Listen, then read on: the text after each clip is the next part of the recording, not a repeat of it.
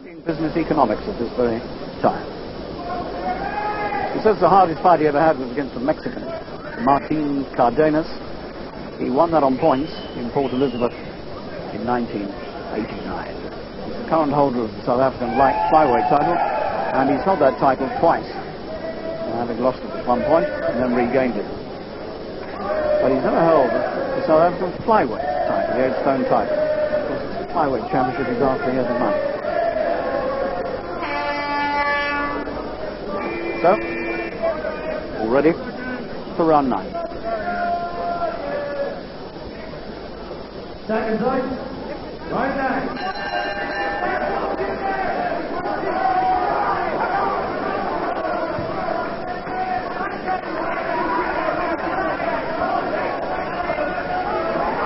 Randy Newman, the massive American referee, has had very little to do in this fight.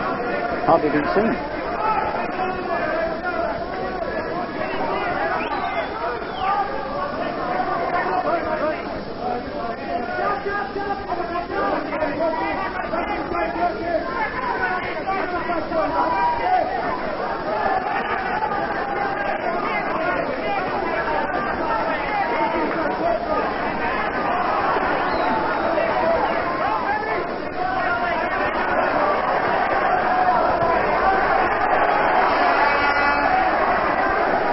Crowd trying to urge McAuley on to some really explosive action, but he's still playing it quite cautiously. The attacks are only coming in limited bursts,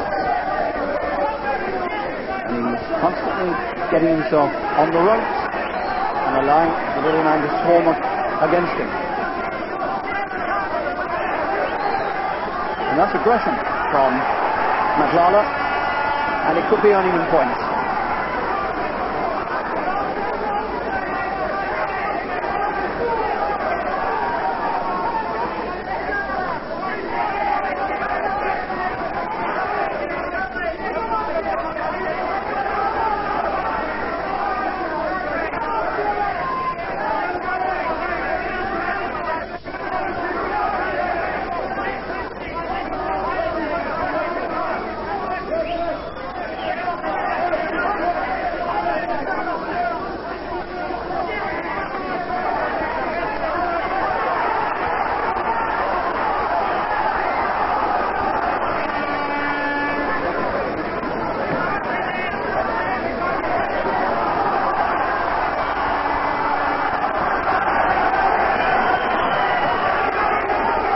Ninth round.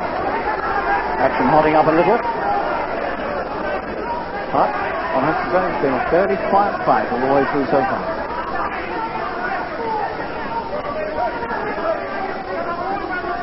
And although McAuley is allowing the man to come to him, you couldn't really say that Matlala has done enough so far to put himself into a winning position. He's going to do a lot of work to take the world champion's title away, rather.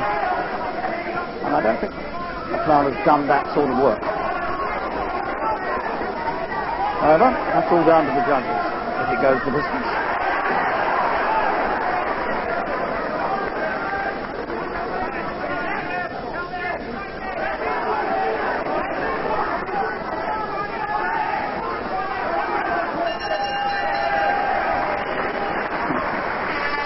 McAuley holds one back as the bell goes. And now he's back to Bernardo Checo and Barney Eastwood in the corner. I think if I were in that corner tending McAuley, I'd be inclined to say to him, right, now come on. We want 3 very positive final rounds now. We don't need to save too much energy now. We're in the last stages. And we can afford to spend some of it. Now, I think he really needs 3 positive rounds now. Just some action from that last round. With McAuley pumping away here, trying to find a way through that covered defence.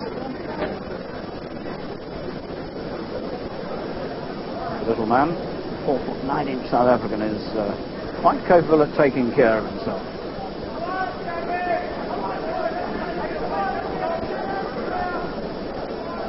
So 3 rounds to go. And McAuley perhaps on the verge of making some British boxing history.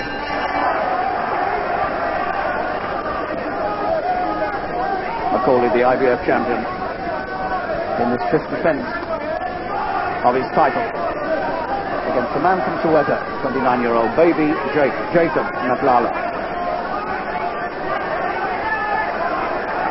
It's nice to see South Africa gradually being drawn back into the sporting fold after years of isolation. Ryan Mitchell has been their most successful recent fighter, world champion.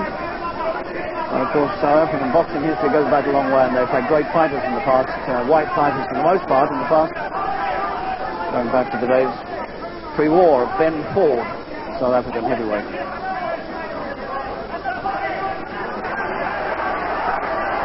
Good attack by McAuley.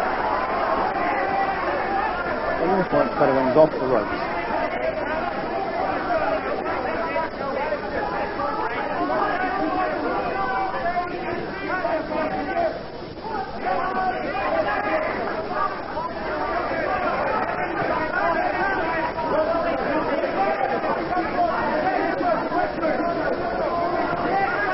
McAuley still looking for the counter punches, allowing the other man to lead first.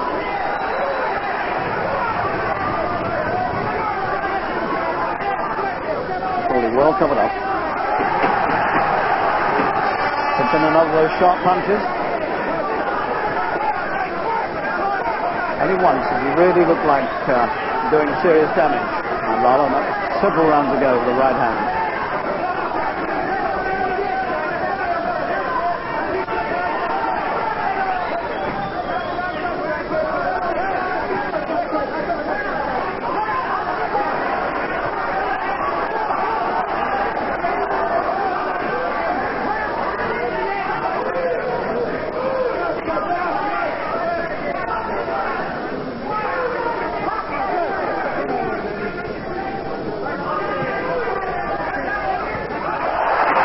He's got him at last, and it's round 10. He felt the punch at last. Randy Newman looking right into his eyes. I don't think he's going to beat the count. He hasn't. He didn't beat the count, and in the 10th round, Dave Boy McAuley knocks his man out with one extraordinary punch. This man has some really amazing battles, and there it was, quiet for round after round after round, and then suddenly the explosive end, and Dave Boy McAuley has made his 5th successful consecutive defence, and he makes British boxing history.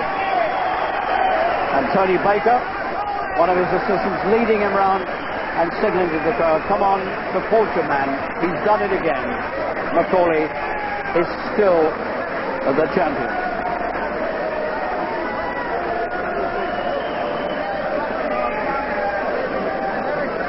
Well, I don't know what Barney Eastwood was saying to McAuley. It looks as though he's pretty excited about what's happening, and I'm not surprised. 2 minutes, 23 seconds into round 10. The referee stopped the contest on a countdown, and the winner and still flyweight champion of the world is Dave Boy McAuley.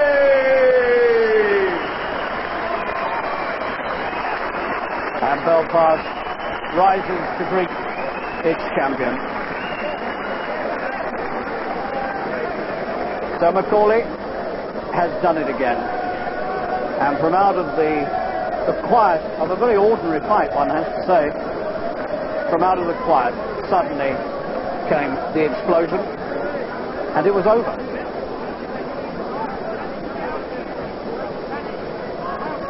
Well, we may well see that finish again once we get McAuley up for interview. I expect we'll be showing you. The box is now being presented once again to Dave Boy McAuley by Robert W. Lee, supervisor.